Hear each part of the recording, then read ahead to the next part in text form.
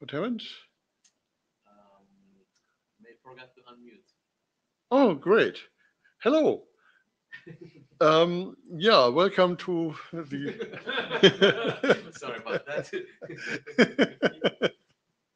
Welcome to the afternoon, second afternoon session of the research group. I was already happily talking until we managed to unmute ourselves. So this segment is titled The Non-IP World, but it actually addresses a number of interrelated problems, many of which have to do with naming and addressing. And I was just elaborating why we have so much interest for non-IP components in the paths to our devices, something we often call last mile communication using a non-IP technology. And of course, we all do this in our home assistant systems where we have some Zigbee lights that we control from a home gateway and so on. So this is not really something new. And actually, Bluetooth had a draft REST interface to Bluetooth in 2016. I don't know if that a white paper. Okay, I don't know whether that was any progressed beyond that. I think that didn't exactly hit the mark. The problem really is that in the IETF for a long time we simply have defined IP lower layers, IP subnet layers for things like Z-Wave and Bluetooth and so on, which are great if the devices actually want to join the IP network.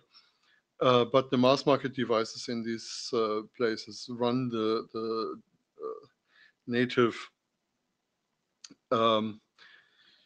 non-IP protocols for doing their things. So what we really need to have is something like a gateway function that allow us to put in these non-IP nodes into the same IoT the other devices are in as well. So non-IP devices kind of obviously don't have an IP address. So we need another component that actually has the IP address, and I'm going to call this component gateway. Yeah, we all know that gateway originally was the word for router, what you call router today. And so let's pull this word in again. And what the gateway needs to do is it needs to understand enough of the non-IP protocol, the as we call it 127 ecosystem. When you have a non-IP protocol, you usually just have layers 1, 2, and 7. It needs to understand enough of that to make that available on the IP side. And you can imagine different levels of quality. So you can make the device look exactly a lightweight M2M temperature sensor, even though it's a Bluetooth one. Or you can just translate the Bluetooth characteristics in some way into a Bluetooth compatibility protocol that looks very different from a OMA temperature sensor, but in the end allows you to access the Bluetooth device's functions. So one aspect might be just to abstract a specific 127 protocol and make that available over IP. That is, of course, the operational phase. There's also a setup phase, and of course, all of these 127 protocols come with their own setup mechanism, and we need to use that setup mechanism to actually integrate this non-IP device into something that can be used as a name on the IP side, which in the simplest case is just an IP address and maybe a port number or something, or maybe it includes a third component, which is the sub-device identity or whatever on the Bluetooth side, on the 127 side. But all this needs to be managed. So some form of recording is required of which identities map to which identities here. So that means the last mile protocol has to have some support for setup, and Elliot will talk about the setup scheme. They have and some support for the actual operational phase, where we either can map the entire application protocol or we define an access protocol to the ecosystem protocol. So one thing that also has been discussed a lot is just using CoAP as a last mile protocol. So we don't really care that much about the use of IP. So our narrow waist becomes the CoAP protocol. We need something to be able to put into the authority part of a UI to make this happen. And we have two drafts we can look at for examples. One is Christian's CoAP over GET document that is applicable to Bluetooth Low Energy. And the other one is the SlipMux stuff, which is interesting in that there is no such sub-device identifier. So it's really, it's the wire that is the identifier. So this is for communication over UARTs. So yeah, the nice thing is that the devices on the other end, the application, for instance, those don't need to know that this is a non-IP device. They can use a CoAP protocol mechanism, and that's certainly one of the multiple approaches that we can follow. Oh yeah, and then there was this MQTT thing. And we all know that MQTT is the really the prototypical non-IP protocol, because it was designed to give you plumbing around obstacles in the IP connectivity. But it wasn't actually designed for that, but it's what people use it for all the time. MQTT is a way to build paths over obstacles like nets and firewalls. MQTT also addresses notifications naturally because it's a PubSub protocol, and we know that notifications are complex in the HTTP part of the REST world. And one interesting observation is that the peddlers of the various advanced approaches of doing notifications and state synchronization in the HTTP world have started to declare interest in bringing these protocols together. So there is a pretty powerful thing called Braid, which does full state synchronization. So it essentially provides CRDTs or OT technology over HTTP, and there are per resource events, which are just a little bit up leveling from the server-side event mechanisms that we know. Yeah, it will be interesting to see. There's the third one, I forget. It will be interesting to see how these various proposals come together, and maybe also how CoAP compares or can enter this big harmonization. I don't know yet, but I would expect people will be very interested in following this work over in the HTTP-Biz working group. So there's the plumbing aspect that we need to keep in mind for non-IP, and there is the aspect, how do we address the notification requirement. So, and finally, of course, as I mentioned, if we do not have an IP address, what do we use for naming things? Of course, we are supposed not to use IP addresses, but other kinds of names like DNS names on the IP side too. So non-IP addresses that happen in the 127 protocols are like MAC addresses in GET and no address in slipmugs.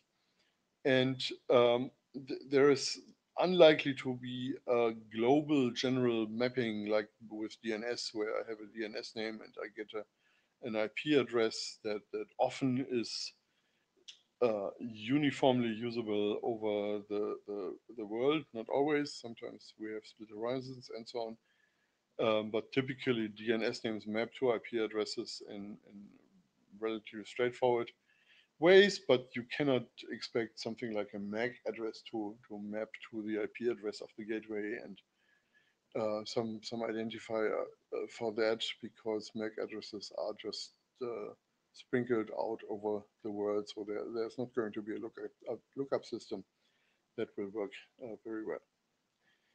So this is just a teaser. We will have a little more about naming and addressing later. So this was my summary, and now we could dive into the specific proposals, and I think the best thing would be for Elliot to start with NIPSI and the SCIM work. Can I ask you to drive the slides? Oh, yes. So what's it called? Oh, now you're really asking for trouble. Tie-dye. Tie-dye, here we are. Yeah, okay.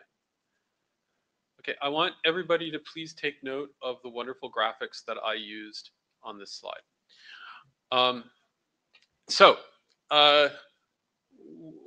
We've been working on this. I've been working in this area for a little while. You guys have all seen me working on onboarding. If I were to trace my own history on this, I started out looking at areas like Brewski. I've done a bit of work with DPP. I've looked at FDO. I've looked at a bunch of these things. And the one thing I can say is in IoT, there will be no king of the mountain. Anybody who tries to be king of the mountain will end up with a molehill. So that is the basis for the tie-dye project, which, by the way, is it's github.com/iot-onboarding/tie-dye. So it's in the back.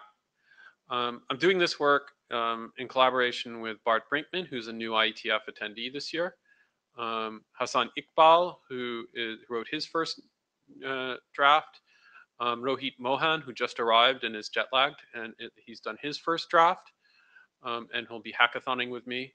Professor Muhammad Shahzad, who is a professor of computer science and engineering at North Carolina State University, and Braden Sanford at Phillips Medical. Next slide, please. So we have a real practical problem that we're actually trying to solve with all of this. It is that right now, many of the deployments are struggling with multiple enterprise applications of BLE, Zigbee, what have you. Sometimes the APs have 802.15.4 radios in them, sometimes they do not. Often they do not.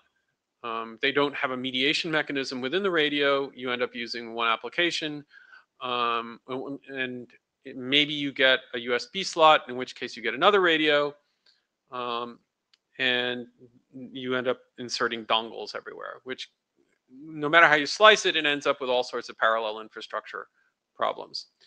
And in particular, when you're dealing with the dongles, you play a game, and it's called Dongle Dash. You may be familiar with Diner Dash. This is Dongle Dash. In Dongle Dash, the first person to get their USB into the port wins. Everybody else loses. And this is all within one deployment, right? So this is the first problem. So we have a sustainability problem to begin with, because people have to go and buy these dongles, which means they have to be built, which means the APs have to be more complex to handle them. And then you have to have the software on the APs to manage the dongles, right? The communications paths. You have to have topology information about where all these things are. And what that just means is that the actual cost of delivering a new application when it's non-IP is particularly dramatic. Now, in the grand old IETF sense, we should say, good. Okay. But IP-based technologies have struggled in the low power space. And a lot of these things are low powered. In Carson's previous presentation, Carson, I think you had one title slide incorrect. You said last mile problem. No, we're talking about last several meters problem. Yeah. And so unless you're using LoRaWAN, that's true, which is the LoRaWAN is somewhat of an exception there. But this applies to LoRaWAN as well. There's some limitations here. Dongles are necessary in some cases, because no AP is going to cover all the radio spectrum that is necessary in their antennae to be able to use whatever it is that needs to be used. So if, I mentioned N-Ocean earlier, right? It's in the 700 megahertz range, I think. 800, excuse me.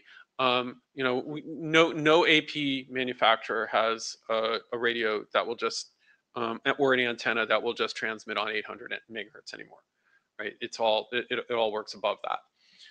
Even though obviously we're doing appropriate harmonic management and multiplying, but that's the hardware limitation, and this is true with all of the transceivers out there that are in your common gear. So you might need some dongles in some cases, but hopefully you use the trick of actually managing an interface the way you normally manage interfaces, which is different applications can use them for whatever purposes are needed. Well, this is the basis of tie-dye, and particularly when we talk about non-IP communication. But I'm not just talking about non-IP communication. I'm going to come to that. Next slide, please. So this is the approach that we're trying to come to, which is, well, let's establish an abstraction that allows access for multiple different applications going across a different platform. the idea is the apps don't need to know where the APs are. If they want to, maybe they can learn that information. They don't even need to know where the devices are. If they want to, maybe they can learn that information, right? Coming back to the location model that we were talking about this morning. But they don't need to, right? If we're talking about a device that they just want to communicate with the device, they don't care where it is, they just happen to know it's in the enterprise environment, then that's all they should need to know, right? A good network layer abstraction should be able to solve that problem, even for devices that are, as Karsten described, 127. Okay, next slide, please. So we're actually looking at this a little bit more broadly. The first is a provisioning operation, getting the device provisioned in the network to begin with. This work is well underway. It's draft IETF SCIM device model. And the idea, and I'll talk a little bit about that in a little bit. So you have a provisioning step. For IP devices, you still need a provisioning step. Right? You still need to authorize a device onto a network. And I mentioned to Karsten that we should pull back to the discovery discussion. And I'm going to pull myself back into that discovery discussion for just a moment and say, one form of discovery is to be able to pre-configure into the network infrastructure. You might want to go looking for this device. Here's some information, and you're authorized to have it because you bought the device. Okay, so that is really what SCIM's about. And so one of the things you could provision, for instance, is a DPP public key, or perhaps as and when Matter is ready for it, a Matter spake key that could be used to provision Wi-Fi, or for that matter, thread.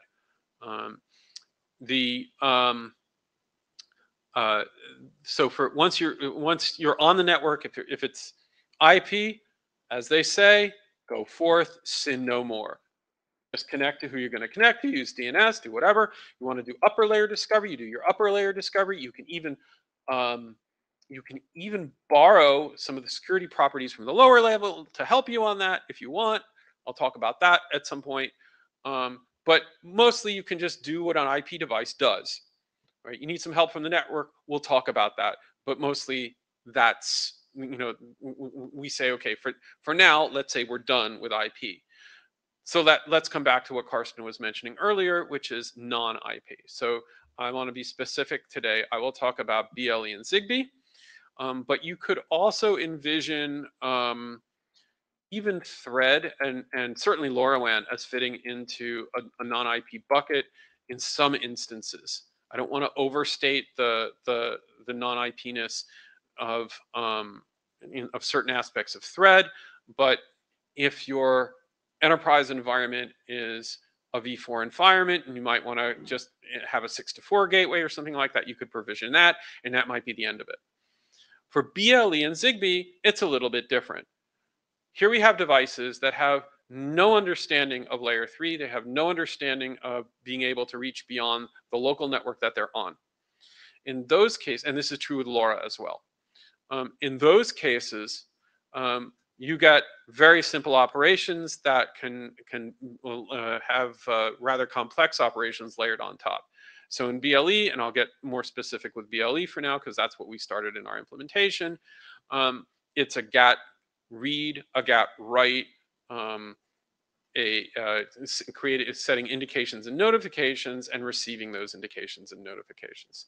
So the device control plane that you see there, or NIPSI, which we call non-IP control, today it's an HTTP interface. It's probably going to end up being an MQTT interface at some point, right? And the idea is you send a GAT read over HTTP, you fold it over HTTP, much the way that the Bluetooth SIG had their white paper. You get a response back, but when that GAT read gets to, say, that AP on the upper left there, it just puts it out on the wire. How does it know which AP to use? That's a matter for the network to keep track through advertisements of the device, for instance. Oh, yes, I know this device is over here, or I last talked to this device over here, or I happen to know that these two APs are next to each other. Maybe the device moved. That's something for the network to worry about, not for the application to worry about. The application has to worry about it. They have to go hunting. And the last thing we want the application to have to do is go hunting, because that makes it harder to actually write an application. So the same is true with get write. You send data to the gateway. The gateway locates where the device is and passes the write to a particular AP. The AP will then put it out on the in the air, right? Get the response, return it. That's the basic idea. So these are common. The idea is to have common APIs. As it turns out, Z-Wave and BLE have relatively similar semantics. How do we know this? We created, if you look at draft Brinkman-Nipsey, an open API model that is polymorphic that allows for reads and writes to be abstracted. I'm not 100% sure that's the right approach, but it seems to be good enough. And I don't know how well it will stretch to LoRa. I think LoRa is a little different animal. But I want to talk a little bit about how the SCIM model fits into this. SCIM is essentially a signal. It says to the network from the device provider, whether that device provider is a partner, somebody in the enterprise that's onboarding it using, a user interface or a QR code or whatever. It says, here's your next step in how to handle this device. It's a BLE device. It has the following authentication means. It could be null, which means nothing, right? It could be a passkey. It could be out of band. Whatever that is, the underlying authentication technology that is passed, that is used by the network to talk to the device, is whatever the device supports.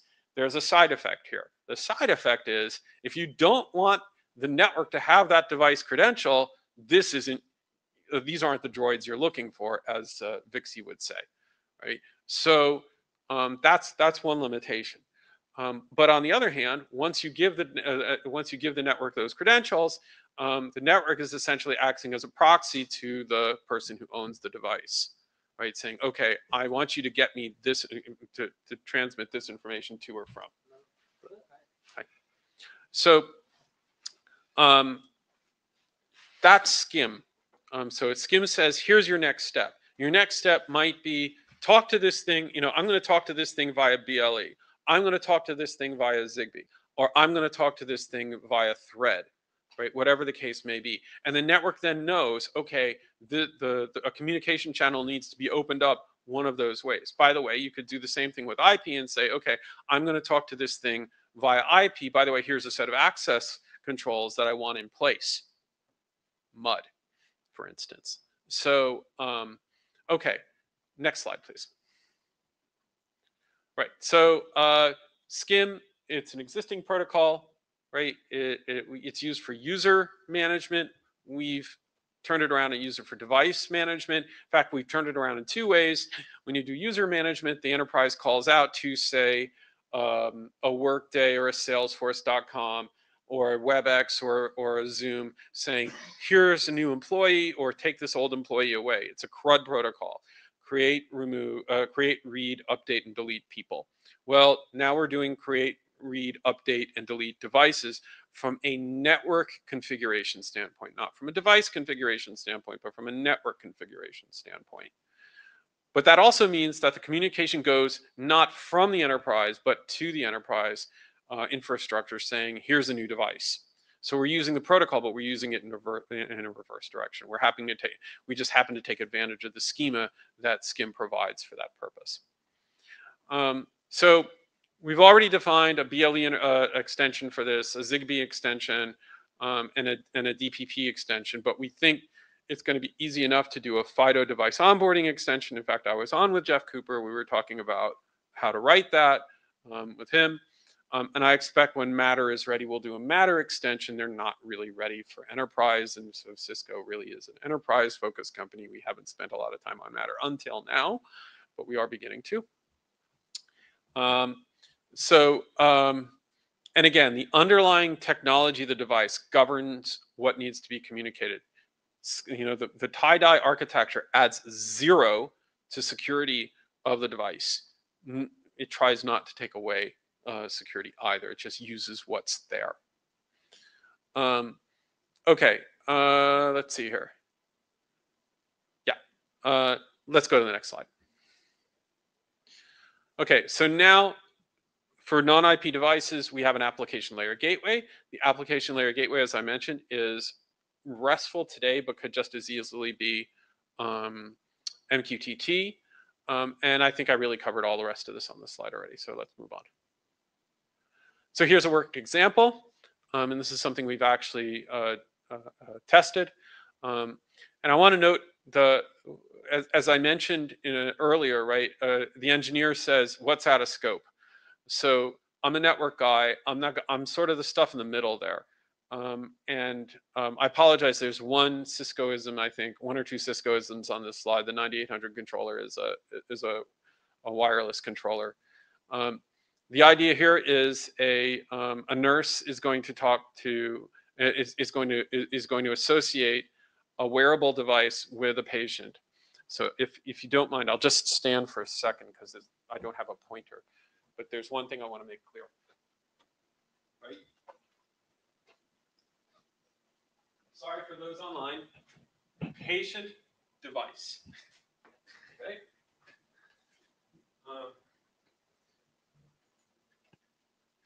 Right. So the device is associated by the patient in a healthcare medical system, not by the network. So now the sensor is provisioned into the network by the healthcare medical system. Right? We don't know about the network doesn't know about the patient. Right? We don't. We don't have network interfaces on human beings yet. So the next thing that happens is the device turns on. It might announce itself with an advertisement. We'll pick that up and say, okay, this API knows about that. We're actually going to pass that information onto the healthcare medical system via MQTT notifications, actually pub/sub notifications. The HMS can say, aha, okay, I actually want to send some control information, and now I'm going to use the ALG to configure more indications and notifications. I'm sorry? ALG? Application layer gateway, I'm sorry. That's that thing, the gateway there, right? So it passes a RESTful request over to the gateway there and says, okay, here's some gets and sets. It goes back and forth a little bit. And now indications and notifications flow through MQTT in a pub/sub way from the device, but the device doesn't know about MQTT. The device doesn't know about SCIM. The device doesn't know about REST. It just knows about Bluetooth operations. So it sends them via its Bluetooth operations. The APs pick them up and forward them along in the system. Right? That gets back to the data receiver in the application for the HMS, and the HMS can then forward it to the nurse's station, who says, "Oh, this guy's all right." Right? Now, key things to note: the network doesn't know anything about the health of the patient. All it knows is that the device is communicating. Right? It's the application provider's business to interpret that information. The network might be able to do nasty things with the information if it's not encrypted, but I guarantee you for healthcare information, it will be encrypted. We'll never see it. We won't try because otherwise we have all sorts of obligations on our part. We don't want it. But that might not be the case in other cases. So if you really care about the privacy of the information, another caveat of the system is that you should encrypt over the top. Next slide, please. That would require some device support. So what's out of scope, right? These are application to network interfaces that we're talking about. I'm not talking about adding additional support to the device unless the device wants to encrypt over the top. That's up to them, but the system will work perfectly fine if it doesn't. The other thing is that the application has a very small number of points of contact for the system to work. Three. A SCIM interface. Before a SCIM interface, you might need to authorize the SCIM communication itself, right? So that's a little bit more there. The control interface and an MQTT interface. You don't have to go hunting around for the devices. They go find themselves. They go make themselves known. This comes back to discovery, by the way. Do they make themselves known? If they don't make themselves known, then we might have to go hunting for them. But that's our problem in the network. And then the interpretation of the data of the application data by the network is entirely out of scope. Next slide, please. So here's where this architecture is documented. It's documented in drafts and in code. The skim draft is already adopted, so we're pretty much well on our way. It needs more work, but we expect that document to head towards working group last call probably in the spring of next year. Right? It needs more work in the sense that the English used needs to be repaired a little bit. It needs its security considerations clarified a bit more. And there are some versioning issues that we have to sift through, which we haven't nailed yet. Draft Brinkman NIPSI is going to be proposed to the ASDF working group as part of the charter expansion. If it doesn't get accepted there, we're also going to be talking to IoT ops to figure out what to do. And I'll probably be zeroing in on a couple of area directors saying, where do you want us to take this next otherwise? The tie-dye work will be the subject of a hackathon activity tomorrow. So we have a lot of work to do there. Like we just released the code last week. And then we found a couple of, well, problems, shall we say. But it's on GitHub. We have issues. We have PRs. We're going through the PRs like they're water at the moment because we have a lot of issues. So, but that code is going to firm up over the next couple of weeks, I think, at least in its base capability. It already supports both BLE and Zigbee. I'd like to, if I can clean it up enough early tomorrow that we can, I have one or two things to clean up early tomorrow. If that happens, I'm going to start work on FIDO device onboarding, which, by the way, Cisco doesn't, from a Cisco standpoint, right?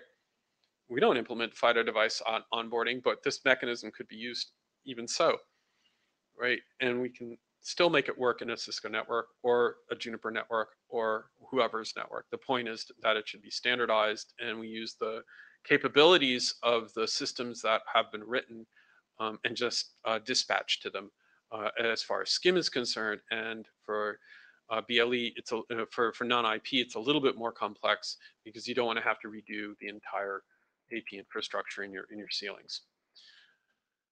Questions?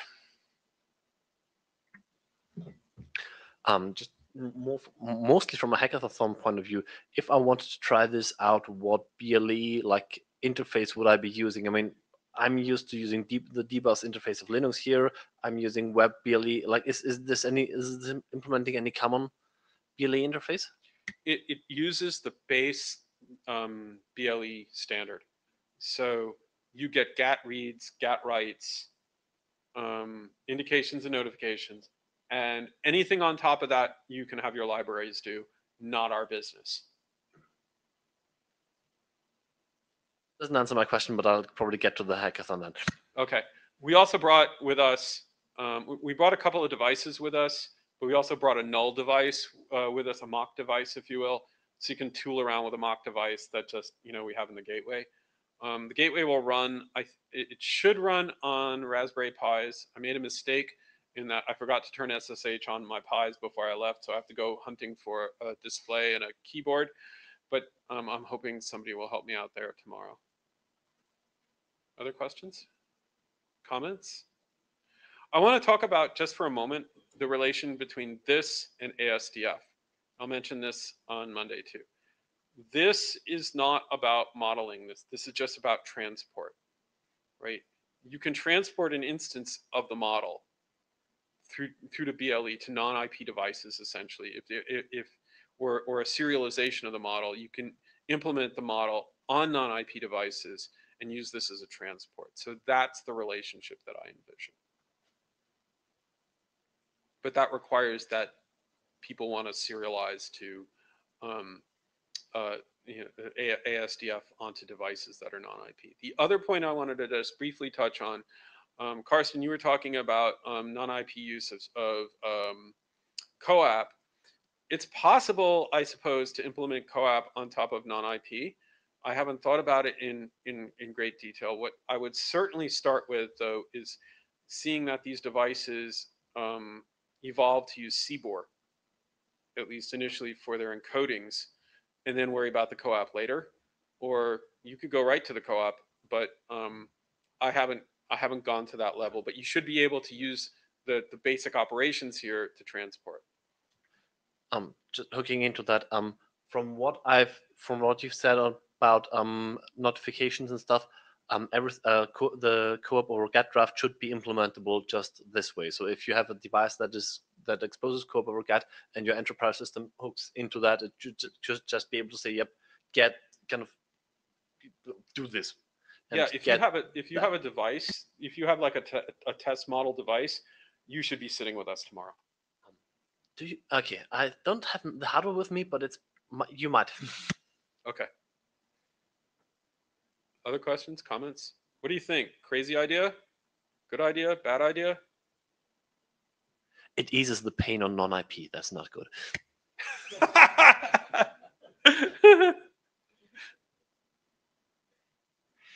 Yeah, I'm recusing myself whenever somebody says MQTT, so I don't have an opinion on that. I also saw some photograph in that draft. Okay, but yeah, I think that is basically a pretty good approach to doing this, and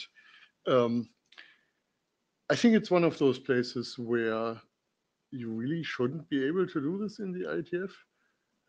I mean, CBOR is something we shouldn't have been able to do in the IETF, and everybody agreed that this was impossible to do in the IETF, and we did it anyway, and it seems to work. And this is kind of in the same bucket.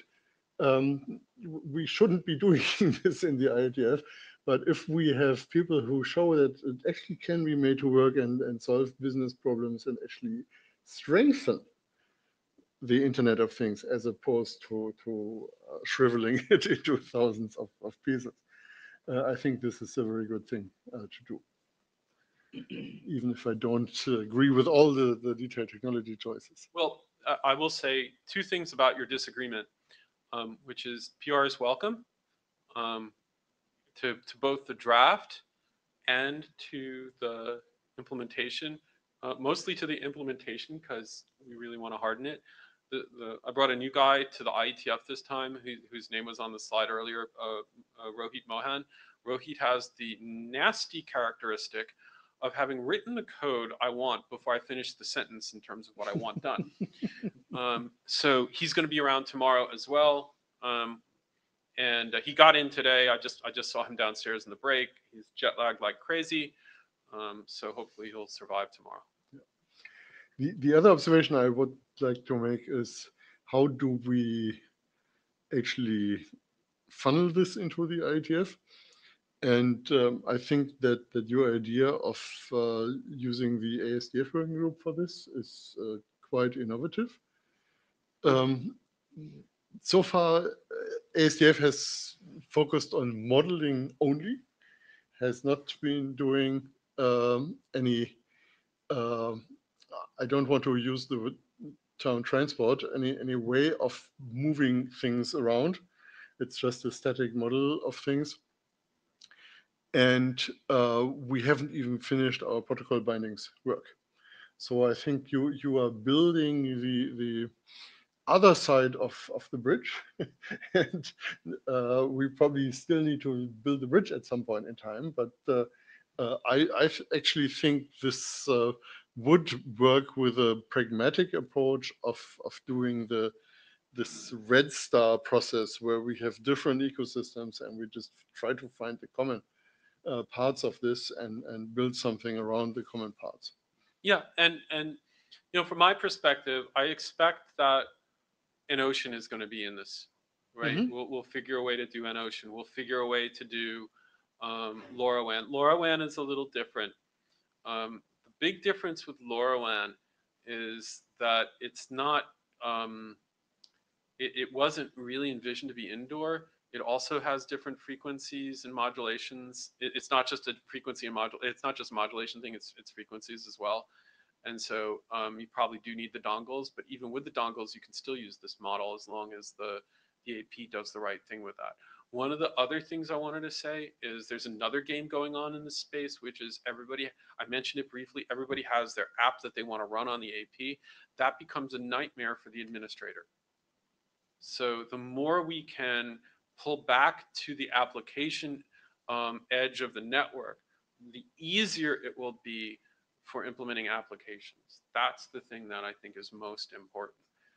This race to have either parallel infrastructure, either in hardware or in software, is going to turn out to be a customer, from a Cisco perspective, and an end deployment from an everybody else perspective, nightmare. So we have one of the experts on LoRa in the room. So Laurent, what's your take on this? You need to switch on your microphone. For me, the more difficult thing with LoRa is really the duty cycle, and the fact that when you concentrate traffic on an access point, then the duty cycle goes also to your access point. So it means that you have to be very careful with acknowledgement and this stuff that can create a lot of problems. So in co-op we have the no response option that can be very useful for that. And after that, I think we can carry things. I think that makes a really strong argument for a pub sub approach, actually, in terms of the application edge, because if you publish and don't get a response, well, you weren't expecting one. Yes, that's the way. In fact, you need to have negative acknowledgement more than positive acknowledgements.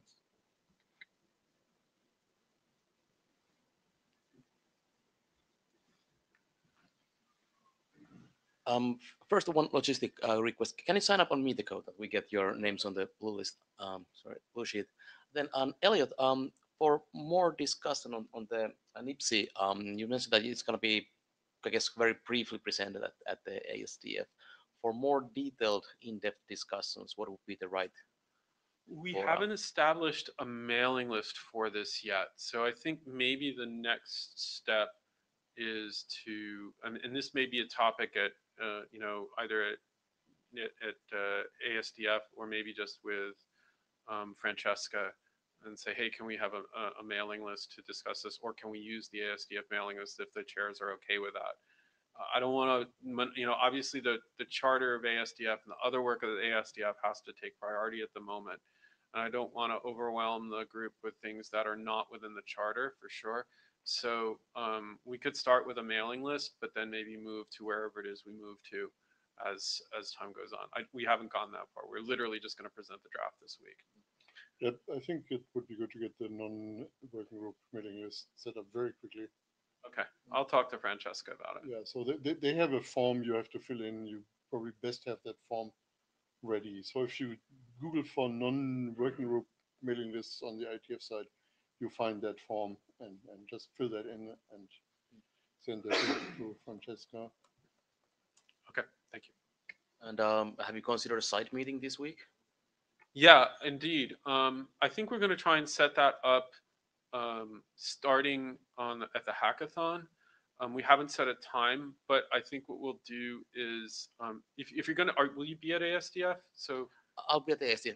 I'm leaving on Thursday, so if it's before right, Thursday. so I think a lot of people are. So I think probably we'll try and set something up for Tuesday, is my guess. Either Tuesday or either Tuesday afternoon or Wednesday morning, I think is where we're likely to land for that. Maybe even Wednesday afternoon. I don't know. We'll have to look and see what the calendar looks like. But stop by the hackathon and we'll sort that, because I think it's probably a good idea to have that. And then you can also meet, you'll meet some of the people who are actually more important on this project than I am. You got the dregs today. Thanks.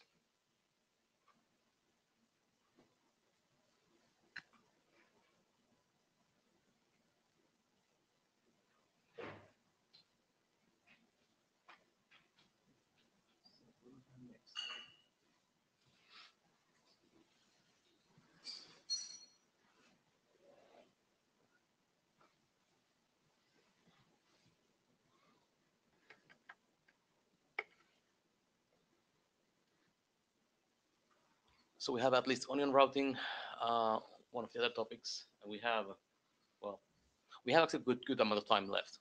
If we want to run until 6 p.m., that is, of course. But maybe it's a quick agenda, Bash. What are all the topics we still want to cover? I see Onion and GAT and the naming, the ones you have, Krish. Yeah, on so for me it's Onion Co-op and on the naming thing, and given the non-IP stuff that has come up, I might be sharing 1 or 2 old slides on the topic of Co-op over GAT just to get that spread a bit. Where is it here? Yeah, wrong slide set. Okay, so I'll stop sharing slides and you can generate yours.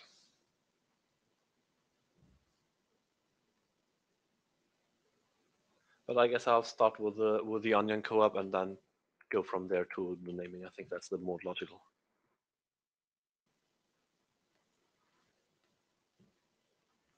Okay, so this is a draft that has been split out from work on proxy capable from OSCORE capable proxies, and this is really, I mean, there are no full there are no full requirements or applications that necessarily need this, but it's a nice exercise that we've started around OSCORE. And I think it could be valuable, especially when it comes to interactions with IoT devices where the devices don't want to reveal their network location. So the gist of all this, can I? This might make sense for remote participants. The gist of all this is that a lot of the building blocks that allow Tor to work are already in Co-op, given that we have OSCORE with proxy support and ad hoc. There are sure a few bits that are missing, but like the basics are there. So this takes like the whole security stack of OSCORE, of Co-op, OSCORE, and ad hoc. And then Marco has started work on allowing OSCORE to traverse through proxies, which means basically that there is an OSCORE connection from say the client to a proxy, where the client is authenticated to the proxy and thus is allowed to talk to some server, and then the client still sets up an end-to-end OSCORE connection, usually through ad hoc, with that origin server. There are a few pieces of transport indication in there when it comes to a server announcing its services at the location of a proxy. And I'll come back to the naming. And there is, and we don't have all the building blocks here yet for setting up the reverse proxies, but I think they can grow out of this document. So how does this look like? It looks basically like, so if you're familiar with Tor, the onion routing, there you have hidden services that have a cryptographic identifier and then use a network of multiple hops to hide their actual location. They establish tunnels with each of them in sequence, and then the client does the same thing in the other direction. We can do the same with Co-op, but without using some extra network overlay. So we can just use plain OSCORE to encrypt the individual hops. If we have a bunch of proxies, say here 1, 2, 3, 4, 5, 6, 7, that are all publicly available and that are willing to connect to others of these proxies. As with Tor, the endpoints pick a sequence of proxies they want to hide behind if they want to act as a hidden client or as a hidden service. And the length of that sequence, the length of that sequence may easily be 0. And especially for this, given that we are not building an overlay network, but just using Co-op as a mechanism, if neither of those wants to use anything special, they just do plain Co-op or plain ad hoc. But if they pick such a chain, for example, the server picks 5, 7, 2, and 4, where 4 is the address it publicly announces, it first creates a secure connection with proxy 5, where secure means that it authenticates that proxy 5 is indeed on the list of proxies that we don't really fully trust, but that we know at least enough of, that if we pick several of them in sequence, chances are that none of them will, that not all of that they won't cooperate to track our traffic. While we're creating those connections, those servers between each other also set up ad hoc connections. And then the server connects to proxy 7 and connects to proxy 2. By connect here always means establishes security context with, and also instructs them to act as a reverse proxy for them. So in the end, proxy 4 is set up as a reverse proxy for our server. And when a request comes in there, it is sent through those proxies 2, 7, and 5, and eventually processed by the server. In the other direction, once those services are announced, the client builds up such a chain of its own. In this case, it doesn't need to set up the proxies permanently as reverse proxies, but it can just use the OSCO capable proxies, basically source routing style route information to pass that on. There might be optimizations later we could do to make that more persistent, but in theory, this can be as stateless as establishing a security context can be stateless. And now each of these proxies just sees a very small part of the picture. Proxies 3 and 5 see that those particular individuals are talking with them because they know their network addresses, but the traffic they see is heavily hidden behind layers of encryption. Whereas proxy 4 does see the end-to-end communication, but it is separated by several steps from the original addresses and does not know who is talking to whom. And ad hoc and OSCO hopefully make sure that the information that is visible to P4 is actually nothing valuable. So I've touched on names a few times, and this is part of what the draft assumes to be there, and especially it's in the bucket of things that are assumed to be there and are not fully specified out yet. That is that we have some names that are based on cryptographic identifiers. The way I'm describing them is as CCS is a CBOR claim set that would form some kind of name. But generally, this draft is in a very early stage. So this is showing that it more illustrating than showing that it can be done, and collecting ways to go forward with this. So as to make progress on this, one thing is, and that Marco has been very helpful in doing this, is starting to compare this component by component with Tor. Also looking at what security properties does Tor provide, what security properties can we provide even to the smallest of devices. And going forward from that, I'd like to start this as an experiment and just operate a network of a few nodes and a few operators and see whether this can actually work, and whether this is useful, for example, for small web applications where people want to use them from constrained devices. And if we look briefly back to, where's that? Slide 5. There's a lot of encrypted connections going on, but each of the each of the end devices only establishes as many as it deems useful. And if the server decides to hide behind a 5 deep net layer of networks, that there's a complexity that the server has to manage, but the client still needs to manage only the basically up to as many ad hoc and OSCO contexts as it requires depth for its own location. And if it decides not to hide its location or just hide behind one proxy, then one that is. And each of that state is like in the order of magnitude of 100 bytes or so. So nothing terribly huge. Yep. I think that's it from me. Final question. Is T2TRG really the place to do this? I don't know. It seems to make sense, but that's for you.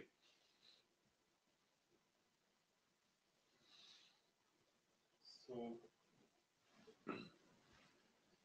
you probably need some collaborators to run this experiment. Yes.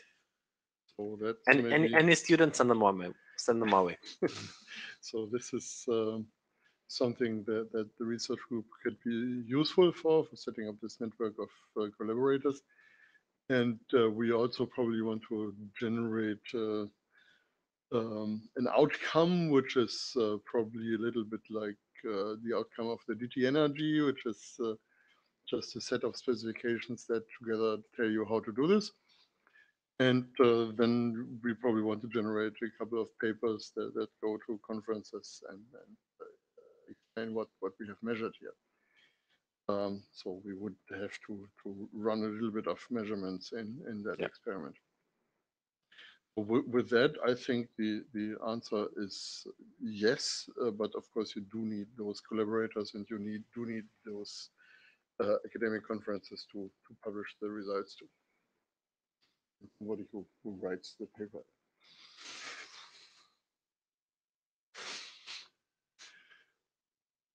Sounds good to me. So you probably need to develop a story of why your coffee machine wants to do onion routing. Yes.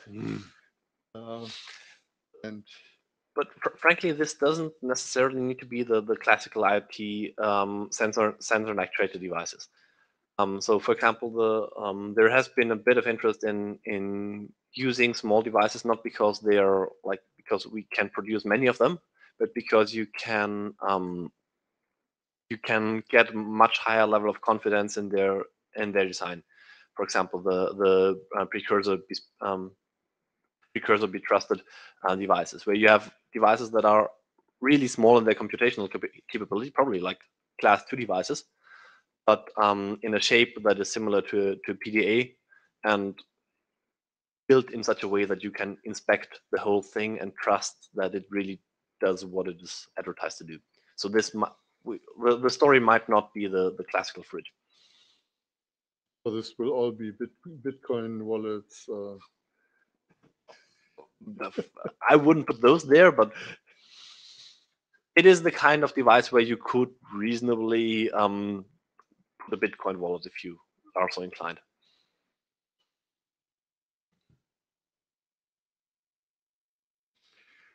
Okay, can we dwell on this naming thing for a moment?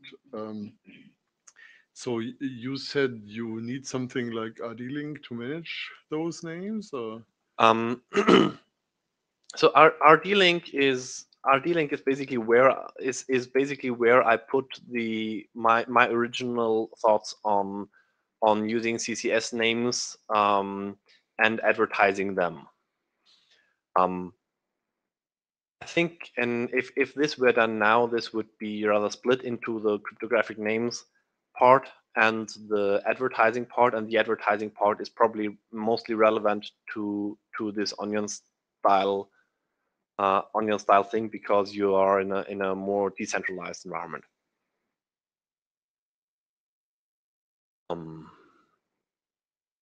There would in order for this to work, there will need to be some directory, reasonably a distributed directory, possibly DHT based, in which any device such as this server 1 can publish that an entry point at which this particular hidden service can be reached would be this server P4.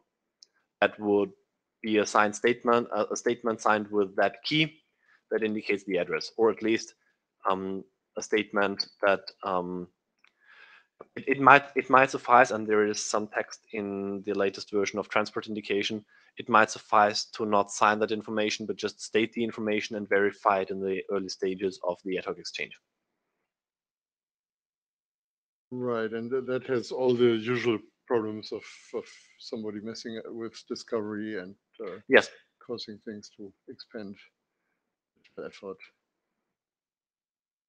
Yes, but I think it was worth pointing out here that the proxies are not expected to be constrained devices. Right. It should just be relatively easy for any reasonably sized device to handle a lot of connections, because they are designed to be handleable by small devices. On the chat, we have an indication that Juran also believes that Think a Thing Research Group is the right place to do this. So I think we have some interest in this, and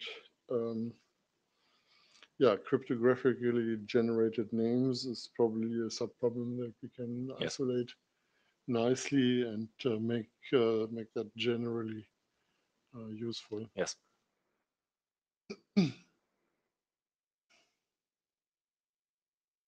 And the structure of CCS or CWT to actually indicate that there is a onion router reachable server, that's something that's also something we would standardize. Sorry, please phrase again. I was briefly distracted by the chat. How do you say that there is what claims in CCS besides CNF? What else than ROC, RPK? I think it's essentially like CCS is just the one way that I also can put a raw public key into a network exchange. So I don't expect any claims in there other than the raw public key. So it's just a packaged CNF. Yes. Okay.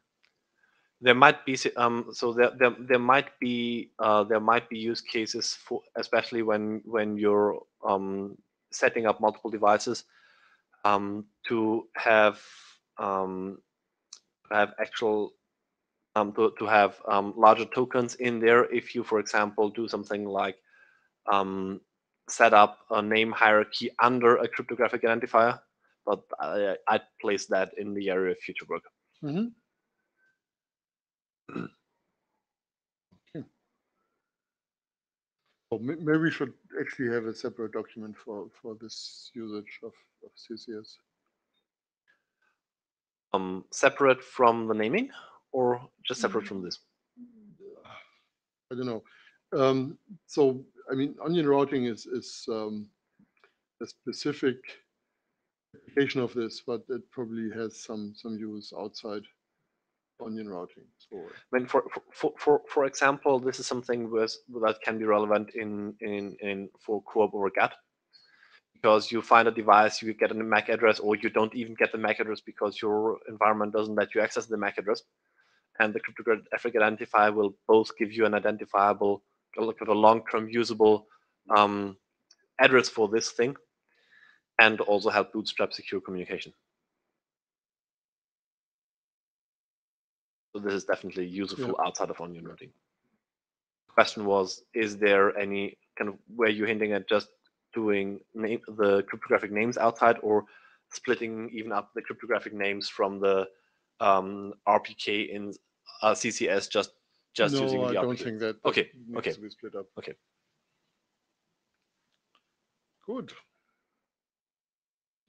Well, we are seeing some interest also from Jörn. Maybe one quick question on the overhead. Probably this is going to be part of the experiments you were running, but what's kind of, you mentioned it's some hundreds of bytes of state per proxy, but then what about on the wire? So on the wire, let's tackle the responses first, because they are the easier to describe. On the responses, I expect basically the 11-ish bytes that OSCORE adds to responses per layer. Although it might easily make sense for some of those connections that are not the initial and the end-to-end connections to use shortened tags. So this is not feasible with AES-CCM, but for example, SCON is planning to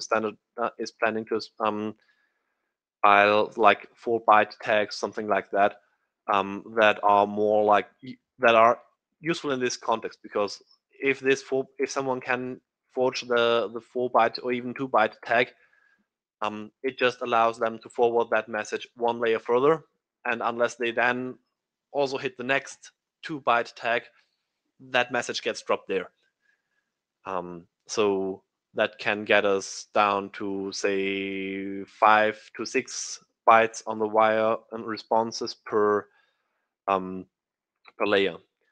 On the request side, this will heavily depend on whether we establish a mechanism for setting up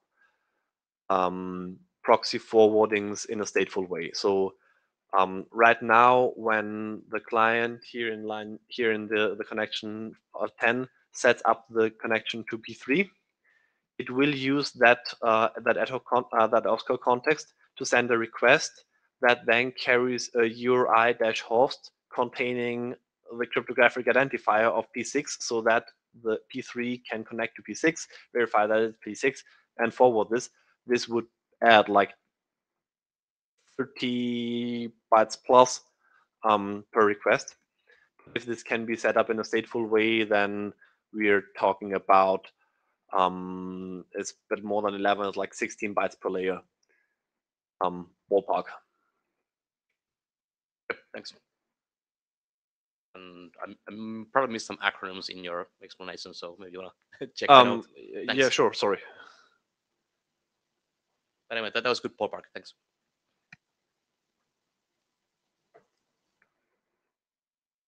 Oh, and if SHIC is used in addition, it's possible to make it work even if we are applying multiple OSCOR layers in a tunneled way.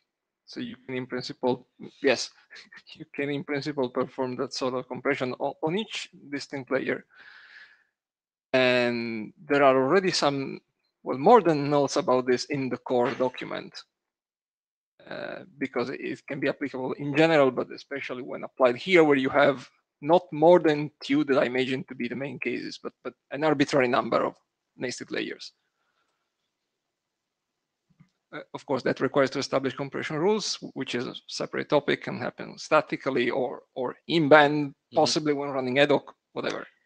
Yes, sounds indeed researchy. So and when RG we sounds think about right. about obfuscation and tunneling, when then multiple OSCOR layers are there, you could even like obfuscate the original addresses if they still are there. So because only the endpoints know about.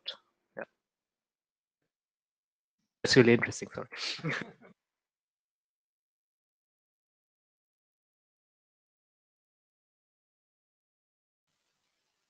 By the way, Laurent, do you have any slides you want to show on the key thing? What's his name? What I can present. I saw the title of my presentation, so I can try to do something that looks in like the title. I have some presentation about PyConf and CoreConf and seed extension. Can you submit the slides to? After, can I share my screen now? And I will send this, we can do because that it's as well. part of a large presentation. Yeah, I just wanted to get you to submit the slides if you want to do that, but if you share the screen, that's fine too. We just want to have the slides afterwards. Okay, no problem. So we have one thing that is called naming things. Sure. You see my screen here?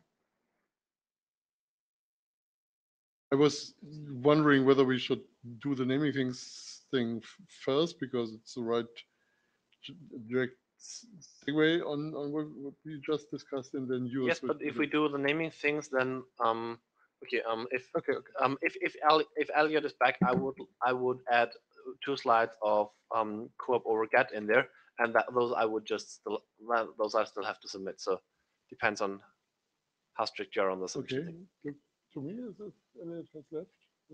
Yeah, I just realized. Yeah.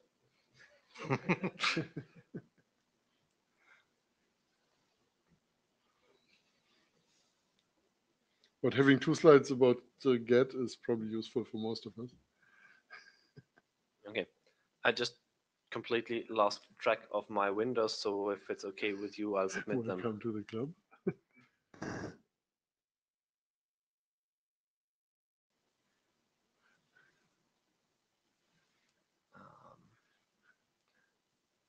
But if I'm to show something, then I'll have to be granted some rights again.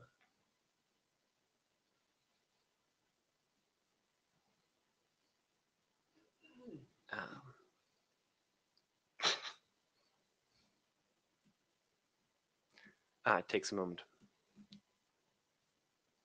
So who has the token right now? Oh, yeah. Okay. So this is just look going back, reusing a few slides. The point of co-op over GET originally is to give users in an environment with a very exotic constraint a way out. The exotic constraint is that their device does have all the hardware to use BLE, and it would, if the user could run arbitrary software on their device, be perfectly capable of doing what's here in the middle, what is, I think, the encouraged way of doing co-op over BLE. That is, run BLE, use L2 cap with the 6LoWPAN profile for BLE, that is the IPSB profile. On top of that, you have IPv6, and then we can run co-op over UDP as it was intended. Unfortunately, operating systems especially mobile operating systems, don't really make this easy. So there is either the option, as the Golden Gate project does it, to take what can be used easily, that is the co-op GATT protocol, the BLE GATT protocol, to establish a link layer on top of that and run IPv6 over that and run co-op over UDP on top of that, which is perfectly feasible, but which has two downsides. One of them being that there is a lot of retransmission opportunities missed, because GET has some forms of reliability which are then re-implemented on top of it. And the other is that the application suddenly has to ship an IP stack, and this can easily be a bit excessive. So what I'm suggesting here is, and have described and implemented, although not in the very latest draft form, is co-op directly over GATT, where the GATT profile of BLE is being used to transport requests and responses, and the capability of a device to run co-op over GATT is advertised in the BLE advertisements. And this not only works from any mobile operating system, but even runs from web browsers that support the web Bluetooth extension, which sadly, as of now, is just Chrome or Chrome-based browsers, which is everything but Firefox. But fortunately, the Mozilla community that has originally stated that this is that the web Bluetooth extension is being considered insecure, now has ways of dealing with extensions that they consider insecure in such a way that they can still be made available to some sites. And I hope that as they are reconsidering their positions, this can be part of the set of APIs that are allowed. The messages over GATT look rather similar to UDP, in the sense that they still have, or they have some similarity to UDP in that they have a token length and a code and a token. You say similarity to UDP. Sorry, similarity to co-op over UDP. Okay. But the rest of the header looks vastly different, because unlike UDP, this is an order system. Unlike UDP, this has options for reliable transmission. So the whole reliable, unreliable message ID part can be compressed down to a nibble using something like a 1-bit message ID. And that suffices to get both reliable and unreliable transmission and non-traditional responses, such as observation or multiple responses to proxy requests that in the end wind up in a multicast scenario through the protocol, and it can be used in both directions. So the co-op, the BLE device and the BLE central, the peripheral, which is typically some hardware device, and the central, which is typically your cell phone, can both either take the role of a co-op server or the co-op client at the same time. Yeah, this is, I think this is just a screenshot of how this looks when used from a web browser. The current demo is much more is much prettier, and also already runs ACE and OSCore and the ACE OSCore profile. Yep, and that's almost it. And I'll skip that slide because the addressing stuff is a bit in flux, and that's for the naming part. And the slides are on record already. They are from the IETF 116, and I can upload them later. So if there are no direct pending questions here, I would go over to the naming topic.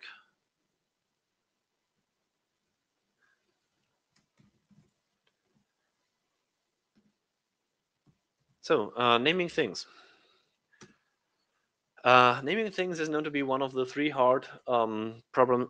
Too hard, three hard. I always mix them up. In computer sciences, but fortunately, in co-op and other IETF work, we do have those fancy things called URIs.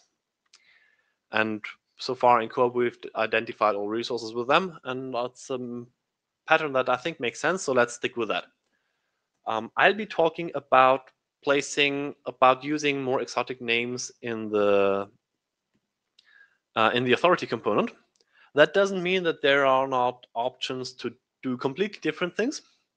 And I'm happy to talk about them, but I didn't prepare anything because I don't think there are good options there. So if you do, yeah, let's do that later.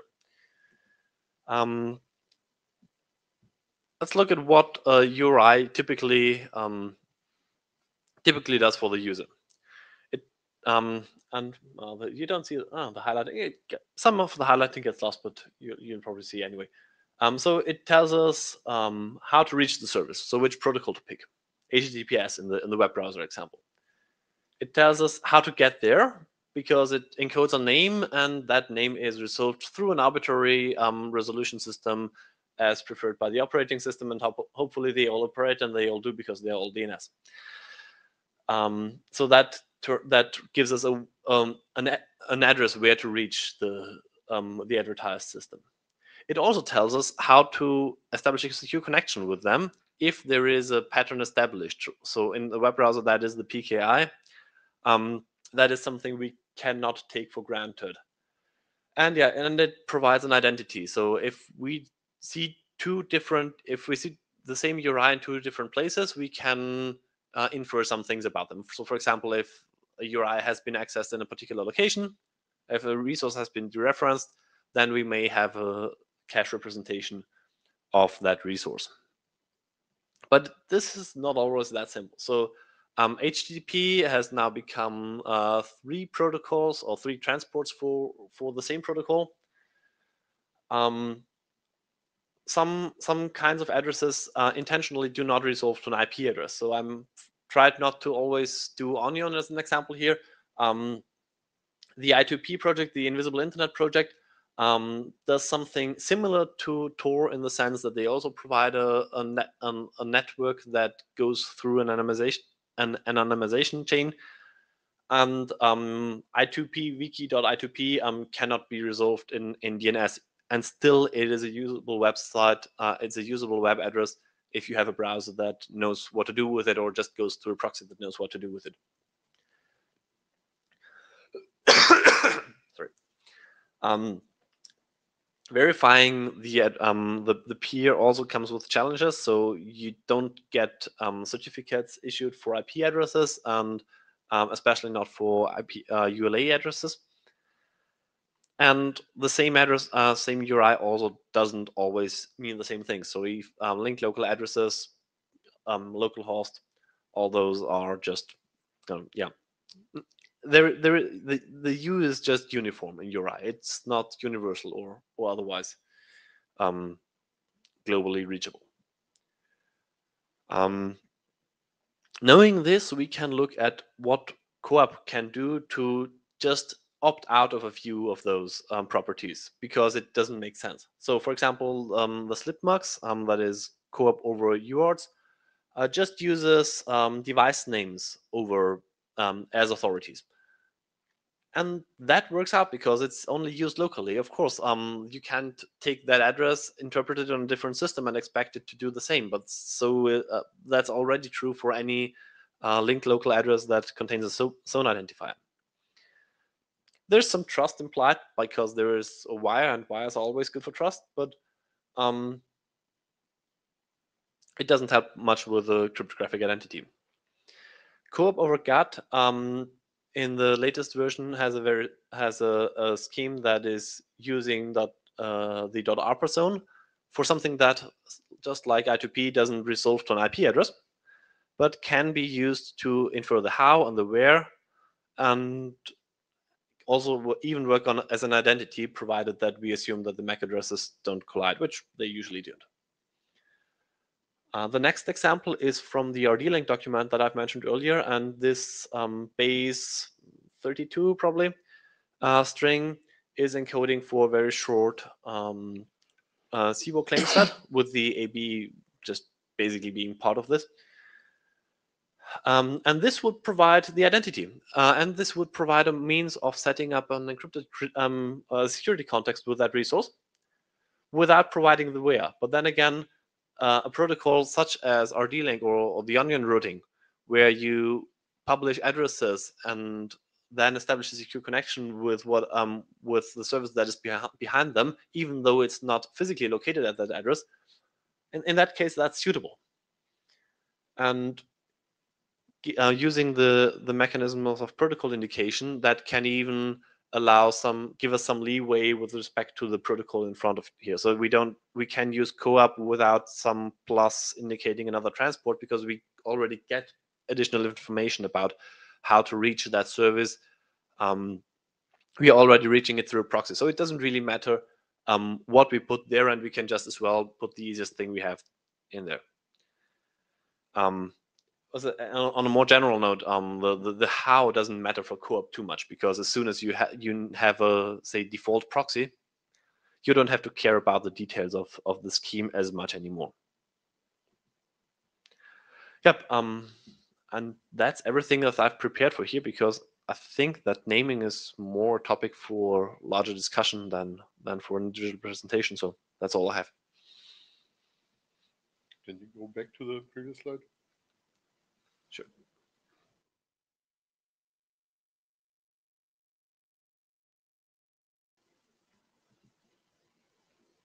Yeah, so T2 USB 0 is a local identifier. The other identifiers are can have global semantics. So that's maybe one thing that we want to differentiate. Yeah, that's the identity.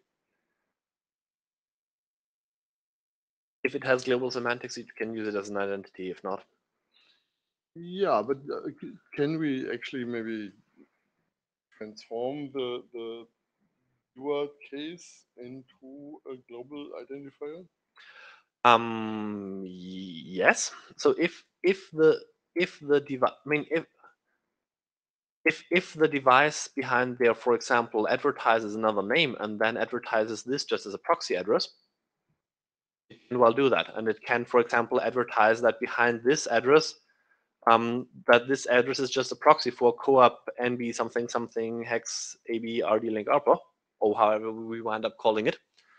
And then that global identifier will be the name that is used by the application, and the other is just basically just the name of the proxy that we're using to get there.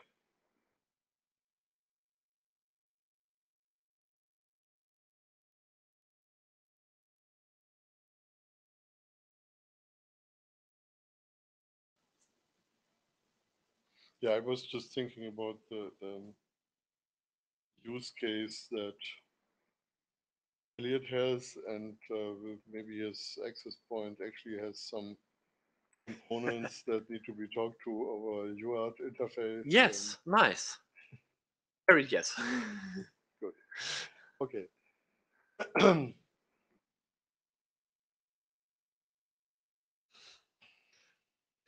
It's a weird dongle, but it's still a dongle.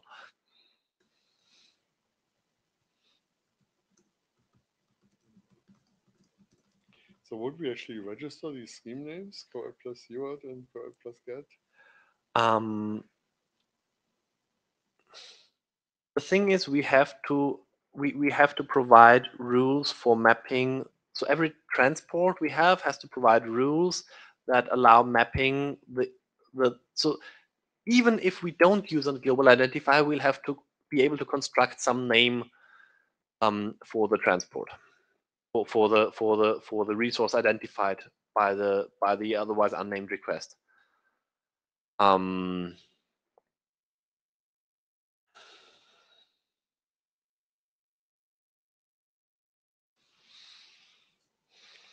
with slipmarks, certainly the thing on the other end of the wire doesn't care that it was TTY USB 0 on the It doesn't host. care, but if the application feeds the application, so as long as the application uses a high-level identifier and the co-op stack does all the discovery, that's easy.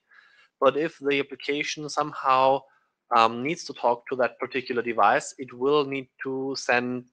It will need the ability to talk to TTY USB 0 something. If we decided on some namespace and for the USB 0 that the new .alt might make just as much sense as .arpa, yes, that could work. It would work for co-op.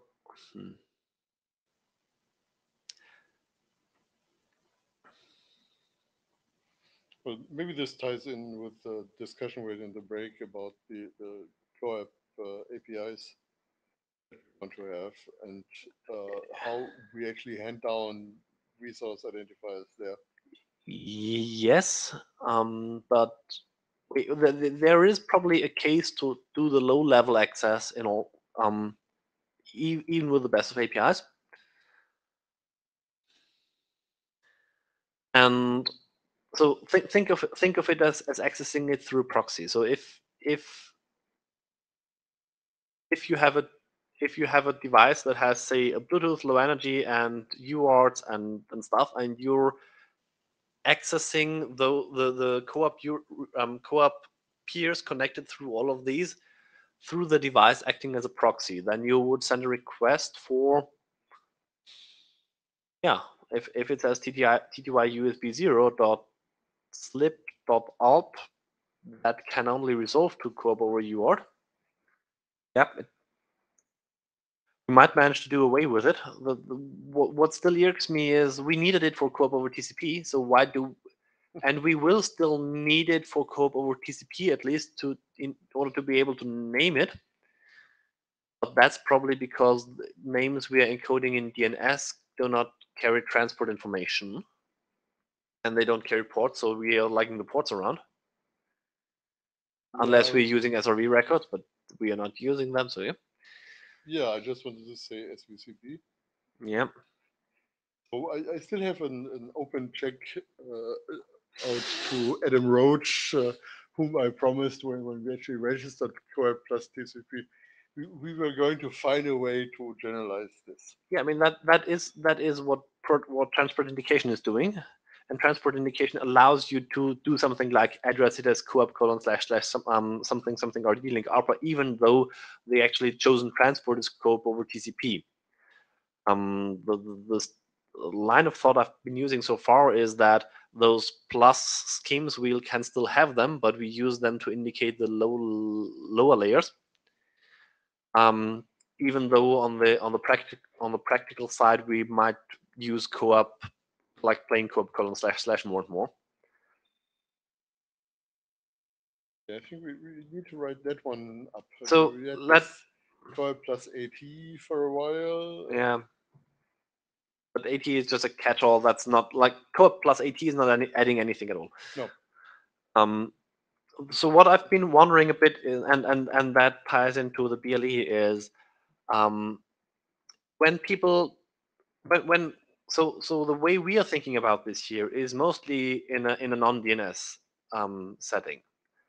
But if people start using it in a DNS setting, so for example, if someone decided to create a BLE resource record so that some name could resolve to a BLE MAC that would then be addressed through Elliot's, the network finds it for you, which would be perfectly reasonable actually. Yeah, then you still don't need the co-op plus GAT, because you know that you're getting back a record for a BLE address, and the only reason why we need co-op plus TCP is because the A and quad A records are the weird ones out that don't tell you what to do further with it. Right. Like DNS is in a sense, DNS is skipping a layer. Yeah. It's handing out the layer 3 addresses without, when it actually might hand out layer 4 addresses, but that is only being done by SRV records, which in a sense are the thing that we could also have used for TCP. So if we can actually abstract away DNS a little bit here, because that may not be the best way to run this mapping. But I think that the basic idea of having something that collects information like an SRV record, that's still applicable even if it's not DNS encoded. So maybe after CRI we need something on that level as well. I think CRIs should suffice here if we are making good use of those .arpa style names. Right. The reason why I'm mentioning CRIs is that you're not mentioning security on this slide at all. I do. So the only of all those 3 items, the third item is the one that also provides trust. The others don't. Yeah, it gives me identity of the thing on the other side, but it's not really helping me. How should I establish a security relationship, a security association with that end? I mean, I have a key, but nobody tells me what to do with that key. The implicit assumption we're always using OSCOR to do that. Mine is. Okay. Or ad hoc more specifically, because the CWT can only be, CCS can only be used with that.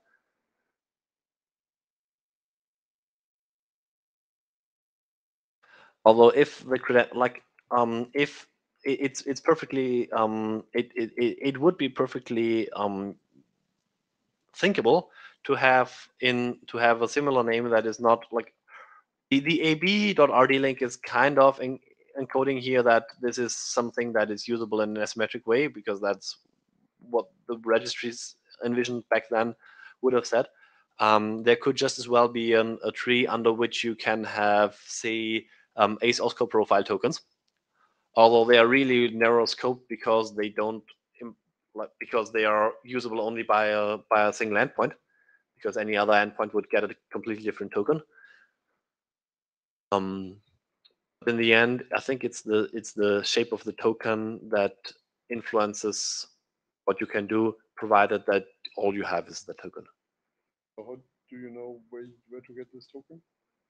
That is in there. So the base 32 encoded thing is a CCS. Ah, okay. Or the precursor to that, because the term, I'm not sure whether the term was really what used then. Okay.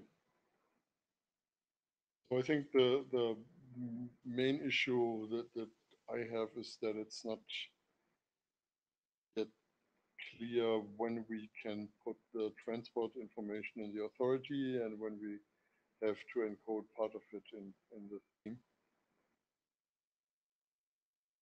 Yeah. But from the discussion, I'm more and more leaning toward we can probably do slipmux and curb over get with just the ARPA identifiers back there and no new schemes.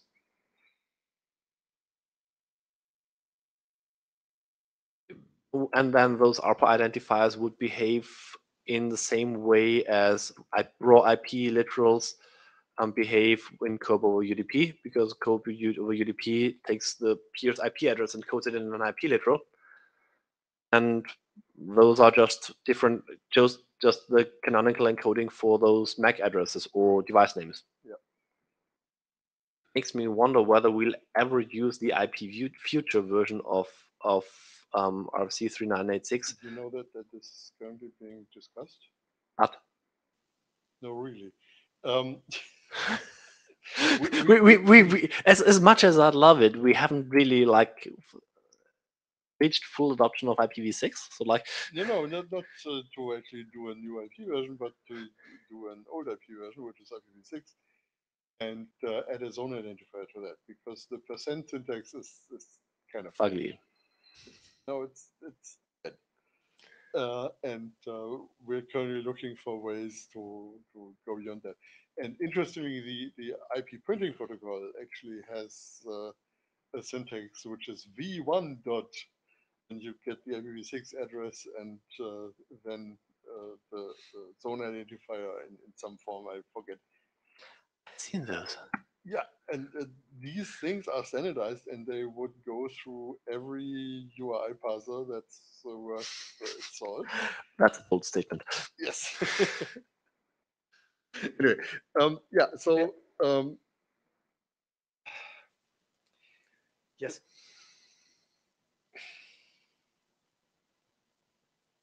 so emulating a DNS name is certainly one way to get through URI parsers. Emulating an IPv4 name would be another way, and we probably should be watching the discussion on 6man.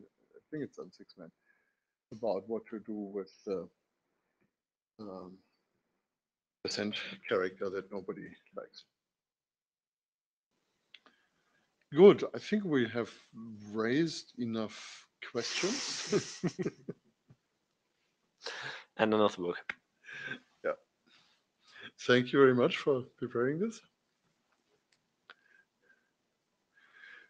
Could it be CCS with X5T? Yes. So this is basically everything that is in RD-Link. I didn't look. So in RD-Link, I didn't talk about CCSs yet, but I really took the more onion-ish approach of encoding, just encoding the raw public key, the public key in the URI, and then having the information that is in the CCS that is not the public key itself in this .ab part. This will need to be revisited, and they will need a concrete proposal, and there is currently no concrete proposal, but I think that any token that can be used without additional information, and CCS and X5T are definitely in that set, should be usable. It just means that there may need to be a bit more indication during the ad hoc handshake as to like what the client accepts of the server to present as to use as the ID cred R and the cred R. But that's manageable. Thanks. Okay. So is that all we have on naming?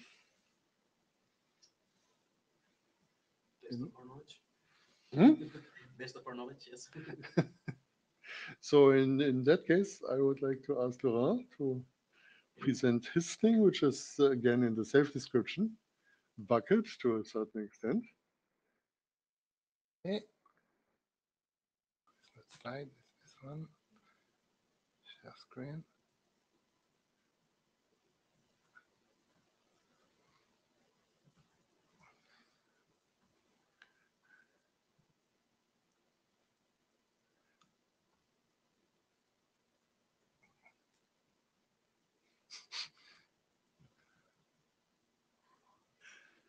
Okay. Not sure it works. So is your Are your slides submitted somewhere? I have a time, but I can send you if you want, because I cannot put them directly in the GitHub. I have to think. So, Carsten.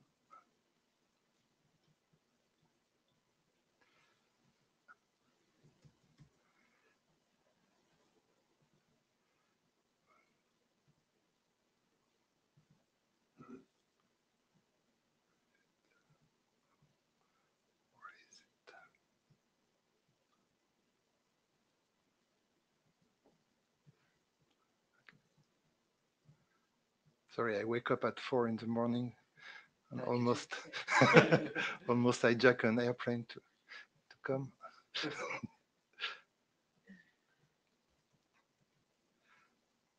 Okay, I send you by mail, Carsten. Mhm.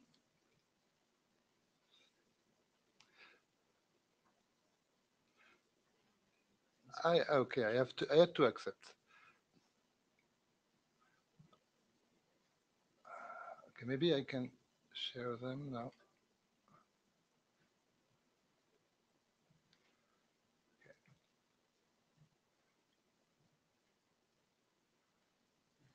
So it's good. Ah, Yeah.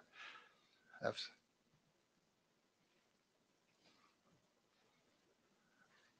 okay, so normally, if it works, you don't have it. It looks like you share the window on the screen. Yeah. Okay, so did you get them?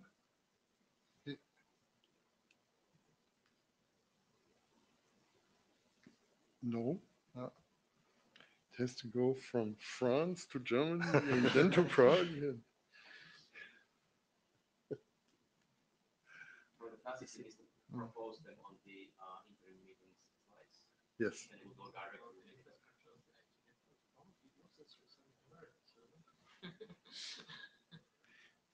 Well, I just pinged 1.1 on that Ethernet cable, and it gave me a RTT of 873 microseconds. So, Laurent, if you go to this address of that in the chat, you can propose your slides there. Okay. Click there. Okay. Okay. Fine. Propose slides, and I can approve them, and then they will appear immediately.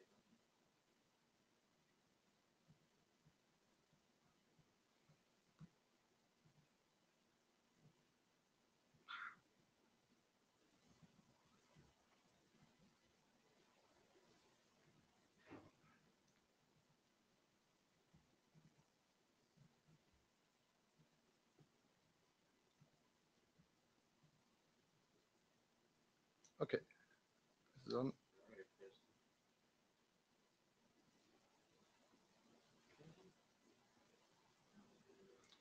I'm in the slide manager. So what's it called?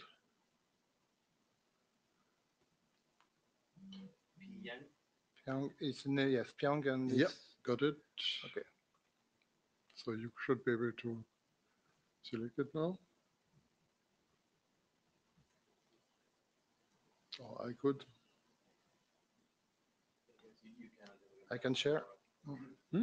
Are you sharing them or? I thought that Laura Okay. was sharing them. Oh, yeah. Up to you. Now it's here. Ask to share slide.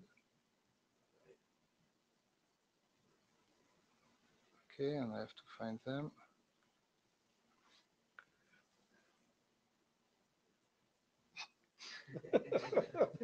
This flow isn't exactly optimized yet. No, I Okay, so I think this one. sent Yes. a big complaint Okay, mail. that's to the naming.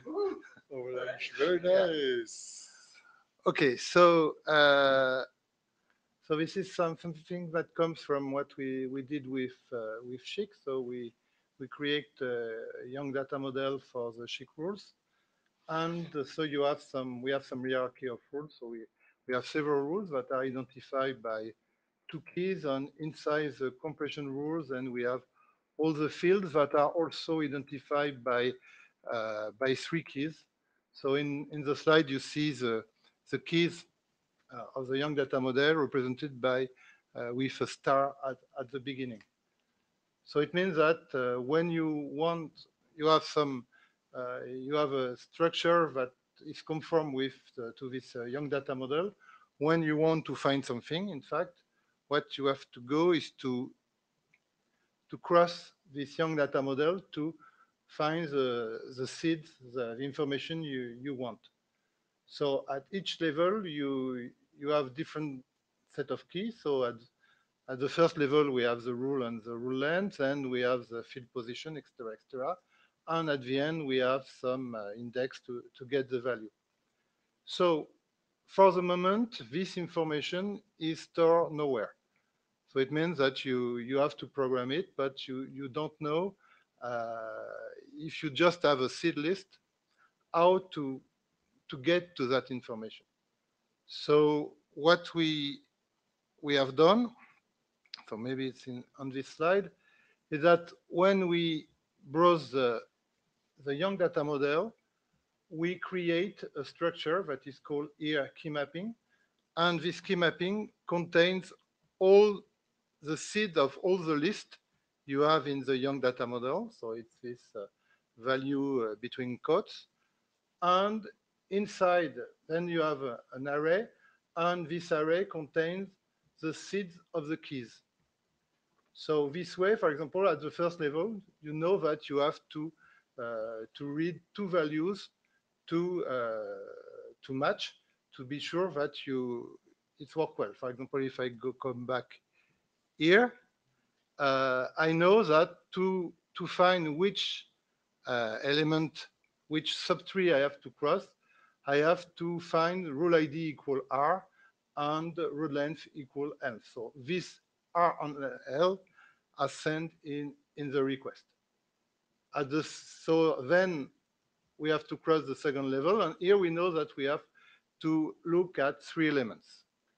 And so that's what is it's stored on this. And when you have this structure, you can apply the same algorithm to any young data model. So you don't have to know your young data model.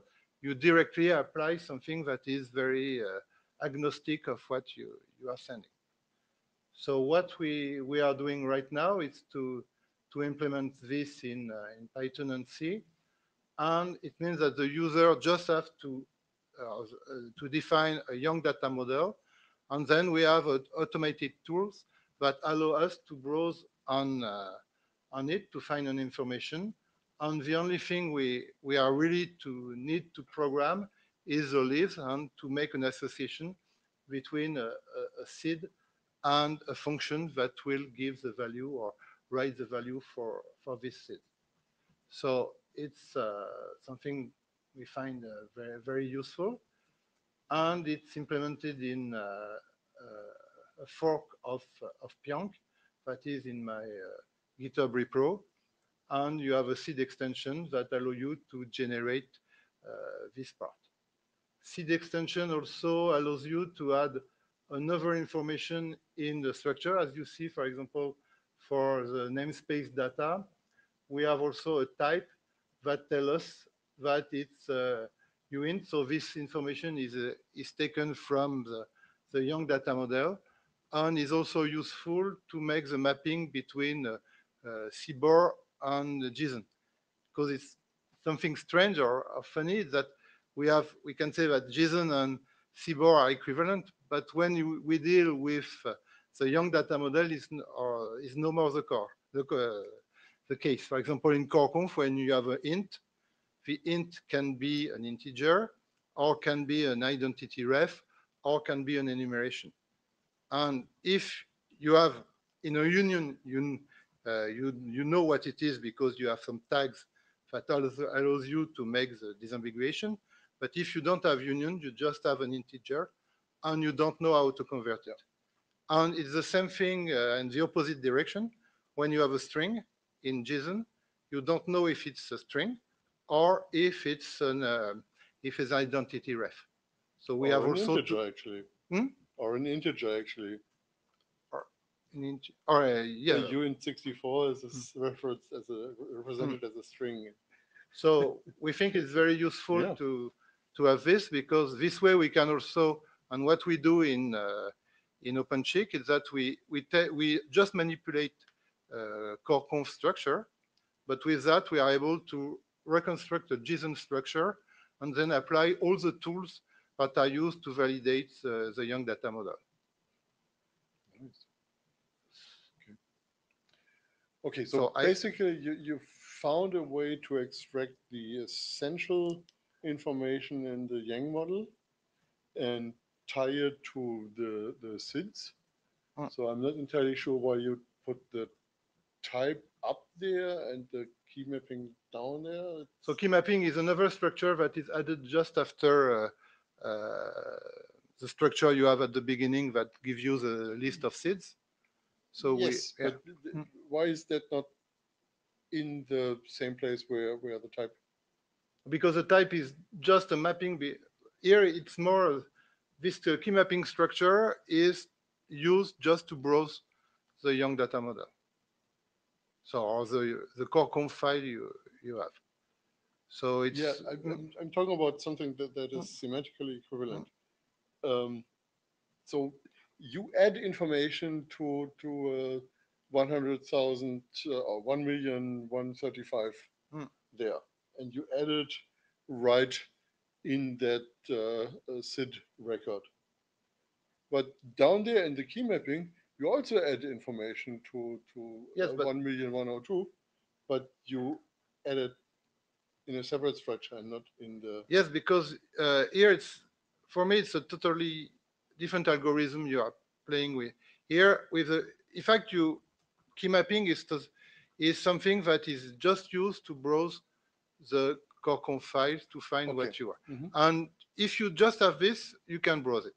So you So don't even need the other parts. this is the minimum information you Yep. need, and the rest is more convenience to make map transformation between JSON and core conf. But how do you know how to represent the 1,110 and 1,129? This is a regular seed. I just use a young data model, and I say that the range was 1 million. Here, the value by itself is just an example. Okay. I don't see what you. Yeah, so you essentially say that I leave out the million. 96 is something that is keyed by a 130 and a 129. Yes. So I have several information in that file. For example, if I have this value, 96, it means that it's a list in the young data model. And this list has two keys that are the two values that you have in the array. Yes, but when you actually use that, you need to know what type they are. Or so that's a good question. Yes or no? We can say that the type we have in the core conf file is the same as the type you query and we trust people. yes, That's a way to do it.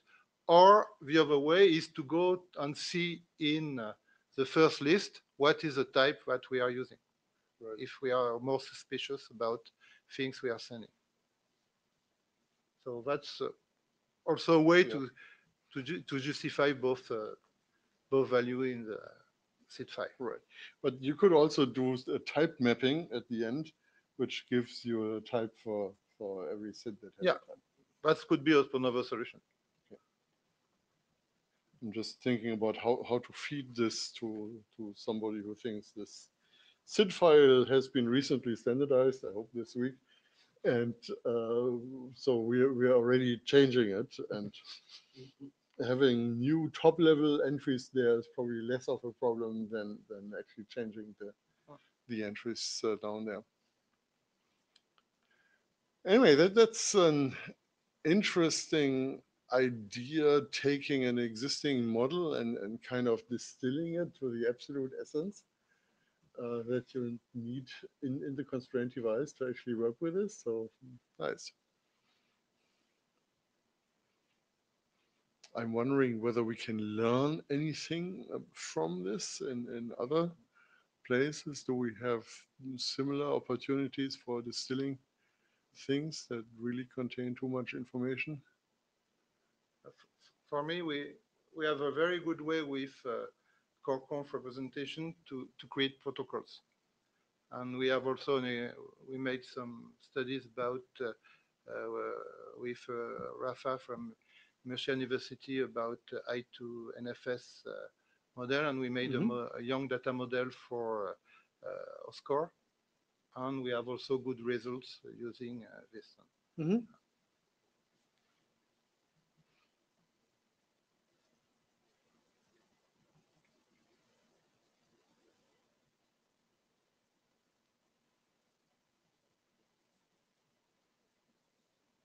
So do we have any idea where we want to get this standardized? For me, it's the way to access to Pyong is still a mystery. So I made the hack. I'm not sure it's totally compatible, but maybe we can write a document to say how to extend the seed file with information to make for I don't know, for embedded device, or to have a way to automatize totally the development of objects. Let's say just take the young data model and then go to the code.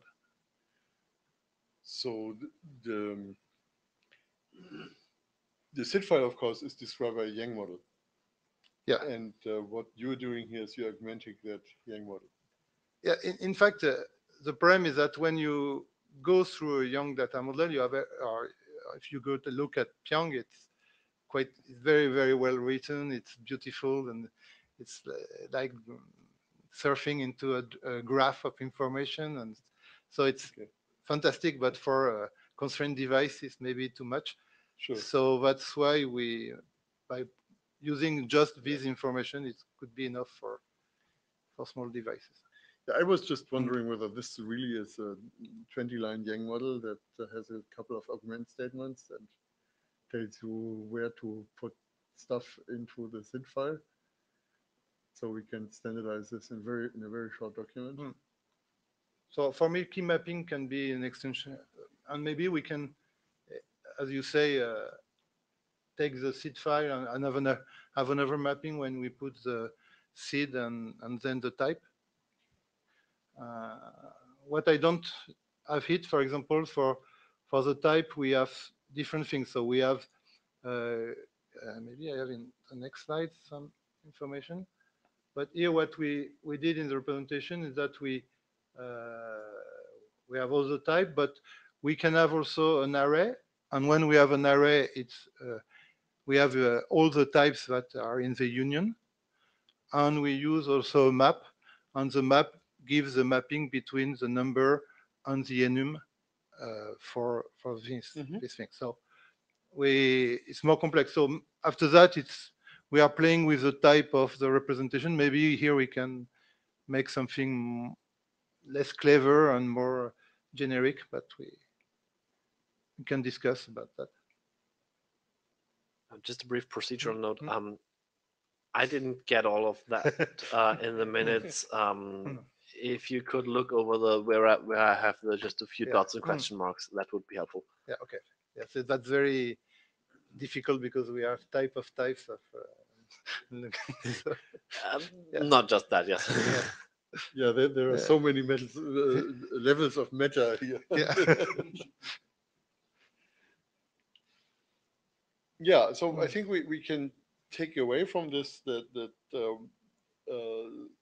when we are processing models, we may want to be in a position to actually distill the model to just the information that is needed for the particular kind of processing, and that should be something that is always in the view, in the what we think about when we build these things, so we can get useful abstractions or distillations to our constraint devices. Nice. Brief question for those who have been lacking way too much context for this.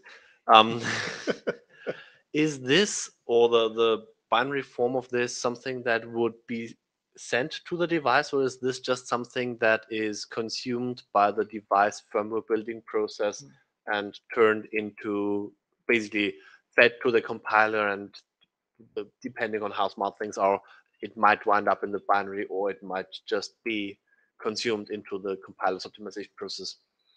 So it depends where we are in the tree. So for example, we can send the full tree.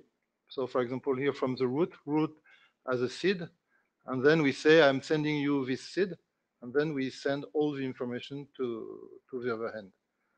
Or we can just go to the leaf and say we change the value for this leaf with this condition, which means that it's all the path, or all the value you need in the path to go to that seed. So in that case, still the device, if the device gets a small update here, it still needs to have the original full tree, because otherwise it can't. if it's an Fetch it, update, so Yeah. you have to get the full tree. If you all send it, and say if you have an update, then you just send one part of the tree. So you used the word "this" in your original question in a way that was kind of ambiguous. The key mapping stuff that was on the other slide, that is something that you actually would compile into your code. Because the code that implements this Yang model actually doesn't have to have the whole Yang model in it. It just needs to understand what these SIDs are, because otherwise it's not going to be able to understand the semantics, but these then are just numbers, and be able to navigate in the overall structure coming in, and the overall structure that is maintained as data at rest locally. And the navigation, the instruction for the navigation can be represented in this key mapping. But it's not something you would send to someone and say, here's my navigation tree, now start navigating. Because if you don't know the semantics of what you're navigating, that's not going to give you very much. And follow-up question to something we've discussed, I think it was in Montreal, it's been a while. Does this Yang, so if updates are sent to device, and if SHIC is used with OSCORE, how does the state in which how does the updated state wind up in the additional authenticated information of the OSCORE messages that are being exchanged? Because unpacking them will result in can result in different messages depending on whether or not the updates to the model have been received. That's a good question, and we have to discuss it in the Okay. working group. What I will say on my solution, it's not the group solution, is, for example, when you start an update on a rule, this rule cannot be used until it's at least acknowledged. So if you receive if you don't get the information and you get this rule, you drop it. And this way you're sure that you have the same rules on both sides. So reminds me of the way we are updating compression context in the 6LoWPAN compression. There we also have to be careful. As long as we are updating it, as long as there is uncertainty about whether the update reached everyone, we cannot use this particular entry. same. We have to fall back to. And for OSCORE, that just means that we'll have to wait until the replay window has advanced far enough that we can't be processing old messages anymore. Because OSCORE would otherwise maybe yes, tolerate old that's messages. something we have to discuss, but it's we need to, when we do management, we need to have some encryption, because otherwise anybody can do anything. So we have to, and that's one point I will raise during the SHIC meeting, is that we will have to do management, and so we will propose a solution, and we will embed encryption and management in some specific rules, a type of rules. Yeah, and you really have to sell this as management, because once you enter an endpoint of the communication is talking to the path about something.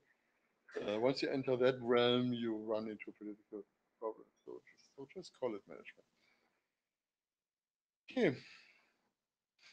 Yeah, this was an interesting brain teaser at the end, but very nice to know this. And of course, I'm going to think about how you actually could use SDF in a similar way.